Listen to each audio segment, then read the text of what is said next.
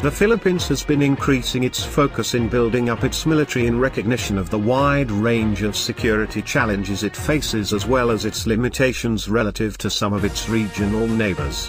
The Philippines has been embarking on an effort to facilitate the firing of the .50 caliber machine gun from a fully automated weapon station for potential use on its vessels in order to improve the firepower capabilities of these assets.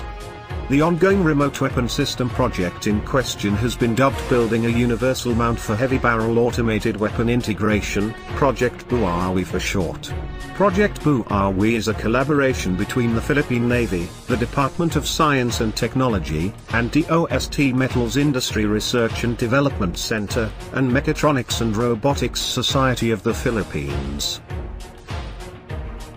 Philippine Defense Secretary Delfin Lorenzana launched Project buhawi on January 7 at the Force Reconnaissance Firing Range, Marine Base Gregorio Lim in Ternate, Cavite, near the Philippine capital of Manila.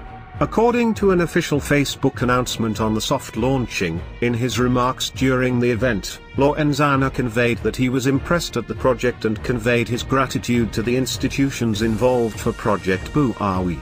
Lorenzana also framed the significance of the development in terms of not just potential practical gains for the Navy, but also in line with the spirit of developing a self-reliant defense posture, which includes a self-manufacturing of original and indigenous defense material.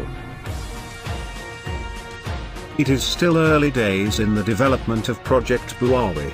And with the soft launching now complete, the focus will now shift to other future events, including the full public launch and its subsequent execution, in order to get a sense of how it is developing in practice.